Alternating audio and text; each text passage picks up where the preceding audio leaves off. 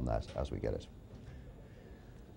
The global financial crisis is forcing a reassessment of all sorts of policies. The latest could be promises about reducing carbon emissions and tackling climate change. Environment ministers from around the world are holding a summit in the Polish city of Poznan. The aim is to move forward the United Nations talks on climate change. The meeting takes place at the halfway point in a process due to end 1 year from now, with a new treaty to replace the Kyoto Protocol, which expires in 2012.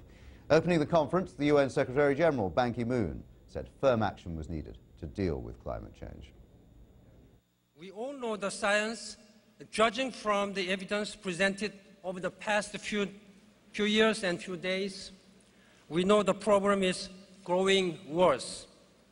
Excellencies and ladies and gentlemen, the world is watching us. The next generation is counting on us. We must not fail. Together, we have two crises: climate change and the global economy. But these crises present us with a great opportunity, an opportunity to address both challenges simultaneously. Well, let's discuss all that. Joining me from Washington now is Marlo Lewis from the Competitive Enterprise Institute. Marlo Lewis, you can deal with both challenges simultaneously, the economic downturn and the need to do something about carbon emissions? Well, I think that's quite unrealistic. Dealing with one crisis is always exceedingly difficult. So the idea that you can take on two at once, basically fight a two-front war, and somehow that achieves economies of scale or makes things easier, I think is a bit silly. The reason why emissions go up in the world is because people use energy, and most energy comes from fossil fuels. If you were to have a reduction in emissions worldwide, it would be because we replaced fossil energy with something cheaper.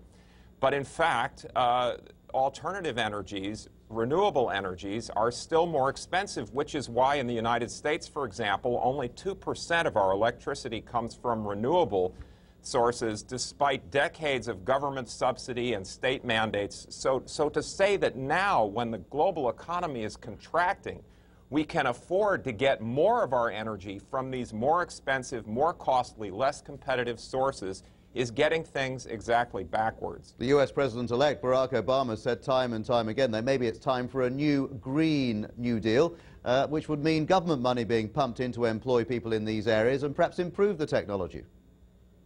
Well, I think that would be a waste of resources. Again, to put more of your capital, when capital is scarce, as it is now, into underperforming, uncompetitive technologies is not the way to create jobs. That's the way to make work, but prolong a recession. It doesn't sound as though you think there can be at the moment a new climate change deal. It's just the wrong time. Well, I think there will be a deal because so much political face is staked on achieving a deal, but I don't think that there will be a great deal of emission reduction, and even if we get some, it won't make any difference climatologically. I think one of Ban Ki-moon, the statement that we just heard from him, is also completely wrong. He says things are getting worse. There has been no net warming of the planet since 1998, or if you want to pick a more fair baseline, since 2001. And this was not anticipated by any of the IPCC's climate models.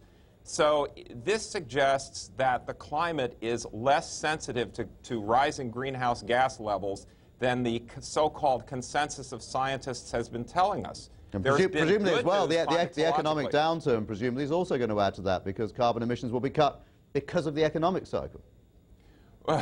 Well, yes, and that just shows that right now, given the technological state of the world, the only way we can achieve deep cuts in emissions is through deep cuts in the economy. Marlo Lewis, thank you very much indeed for joining us. Very interesting discussion live there. Marlo Lewis in Washington. Thank you. You're with World News Today. In 10 minutes.